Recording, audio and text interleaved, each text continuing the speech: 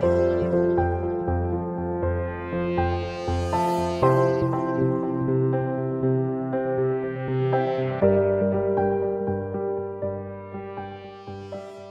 you know, I hear about how there aren't enough engineers coming out of schools. I don't hear necessarily that there aren't enough designers coming out. You're not really hearing that yet from certain parts of the business community the same kind of way.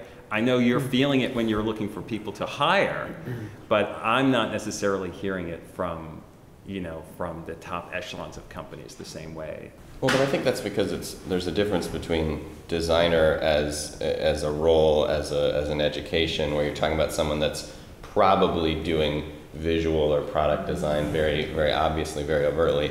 What we're talking about is design as catch-all cloud term, and when you talk about skill set, you're actually talking about a series of skills. You know, the more complicated the world gets, the more complicated that toolkit has to become. So there's always kind of this rising tide of a few individuals that both have the deep knowledge and the skill set to approach whatever your challenge is, whatever industry you're in.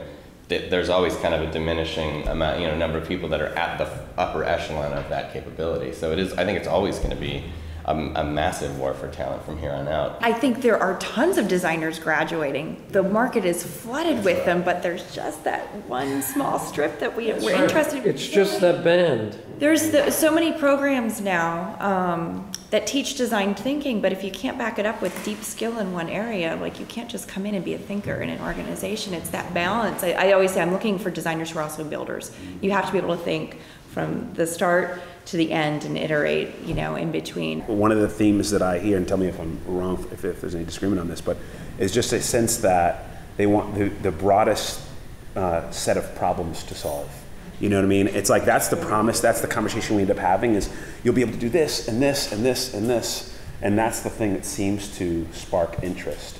If they feel like they're going to be working on one specific client and one specific type of, you know, one notion of design, then that's oftentimes the thing that turns them off. So I couldn't agree more with Neil. I mean, it took us 6 months to hire our head of UX. 6 months, which I thought was a really long time. That's actually not bad. No, ask Robert, it's actually not that bad. But once we got that critical person in place and we were able through him in part to articulate, you're gonna work on solving problems around health, around transportation, around energy, it became a real calling card. Yeah. One of the challenges is you're bringing in a lot of these designers, they are young, and it's hard to get them to sometimes see the bigger picture or the management part of what you have to do. And is that sort of when you're looking for the designers, are most of them young? Some of the best designers I've got are right out of school, right? They haven't been jaded. They don't know that things aren't possible, right? And they work, and they love what they do. But they're not trained to bring a whole room together on an idea. It can be very stressful. And one thing on this, and this is kind of an invisible force in this, but it's a significant one, which is how many of them want to be self-starters and not work with companies even. Yes. I mean, that's the other huge element that we're combating when we talk about the fight for talent. We have so many people who say, well, I can put my idea on Kickstarter, be funded within a week and a half, or be bought by you later. Exactly. So that's another huge element in terms of the war of talent, and I mean a lot of it is youth because they're used to what we'd consider chaos, and they have a totally fresh notion of problem solving. But we are competing. But when you go younger, you are competing with more kind of there's more of a fight for their time and interest. The other thing I think that's really interesting, having a 26-year-old, is how they look at that growth opportunity, you know, a cul-de-sac in a big company versus staking it on your own. I mean, the life lessons are, I mean, it's hard to compete with that, right, as an organization, right? That kind of freedom. And we already acknowledged that what they're wired for, you know, the problem, right? The richness of the problem. So it's a tough thing. I think that's where you have to.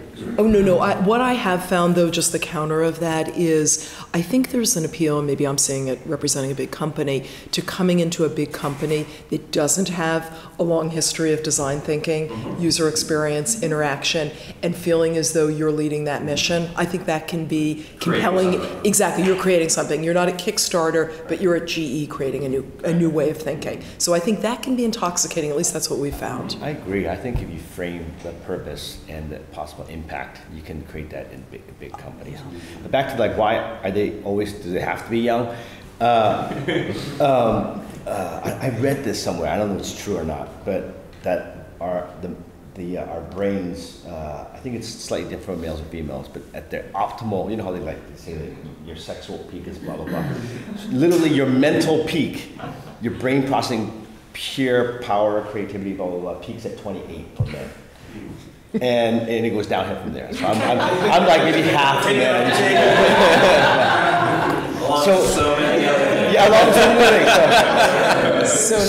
So that combined with the fact that, I mean, we're in technology business, so that, you know, these guys were born native to the tools of social behavior that I can never, as much as I try, can never quite, you know, be them. So I think I pretty much give them the reins. It's kind of like, you know, you lead and we just get out of the way, or we make it so you can lead.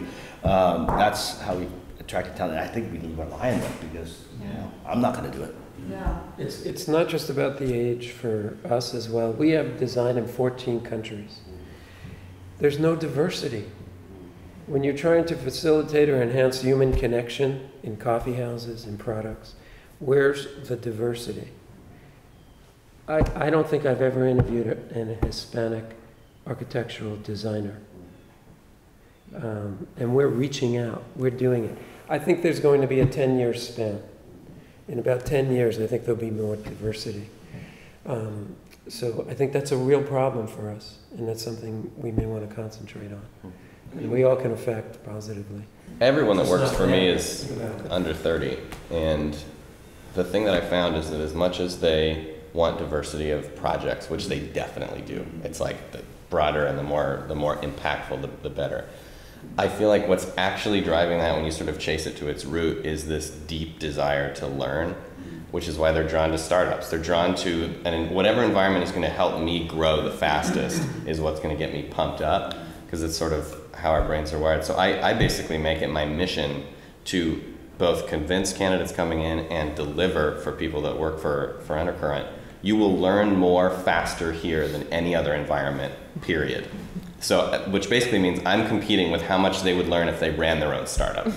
And that creates a very serious and heavy mandate for the environment you put them in, for what you allow them to do, for the risks you allow them to take. It's not always possible to deliver, obviously, but I think that's, my competition is basically how much would they learn at NASA, at their own startup, at, you know, a Stanford program, at Y Combinator, and how do you sort of drive that? And if that happens, if you're delivering the learning, then I think everything else just falls out. Well, everybody wants to be Mark now, you know, so everyone wants to be an entrepreneur, and you're trying to create a situation where they can be that entrepreneur inside your organization or outside in any way at all. Are there, sometimes I hear about complaints about millennials that they don't really listen, they feel like they already know everything. Is this something you guys experience? I experienced that yesterday at the job fair, a couple times, yeah. Really? At the team fair? Yeah, at the team fair, yeah. That they feel like they're already... Yeah, and I was getting emails within an hour, like, I've launched my brand last week, now what's the next step? And you know, it was amazing, because the ambition is there, but you don't want to discourage. But there's obviously some time that has to go into building brand and fundamental things that you just need to know. So for me, what I like to do is have some of my junior designers come in. You know, the interns that are working in the office come in at some of the screen printing classes that I did a couple weeks ago, just the very fundamental things you have to understand. You can Twitter, you can get at anybody you want on Twitter, and you can get product placement done. But do you have the follow-up? Can you actually deliver? And once I started to throw those questions back at some of the teams at my table, they froze. And they're like, oh yeah, I forgot about that part. So just trying to show just the simple things on how to get to these, you know, these checkpoints, because we've all put so many years into it. And I didn't want to get offended. I'm like, this is 15 years in the making. Like, what are you talking about? You gotta, you gotta put some more work in. But they don't necessarily want to hear that because there's so many tools that are accessible that can just make you look like you know what you're doing now, when you don't necessarily have all the acumen to back that up. We don't want everyone to know how much we're faking it all the time, right? No, I actually have I don't disagree with you at all, but what I have found is that I think you can channel their impatience in ways that are productive for them and productive for the organization. So that's what I've tried to do. I mean, small example, young woman on my team, God knows how old she is, early 20s, came to me about a year ago and said, I think GE should be experimenting on Instagram. And I said, okay, there's probably something there. Why don't you go pursue that and see what it could be. She took this on her own. We're probably the top 4th, 5th brand on Instagram, all thanks to her. So, I think she did have impatience, and I don't know, I think sometimes, again, small example, she's not changing the world, but for us, it's a good move for our brand. So I don't know, to me, Bob, I think you need to kind of find the places for it, or you risk millennials not wanting to be part of your organization. Use design to be provocative in your organization. It's funny how simplicity can be provocative in a complex organization. An alternative approach to the problem, a reframing, can the world, and clarity and simplicity and ease of use are all things that need to marry with the best of technology.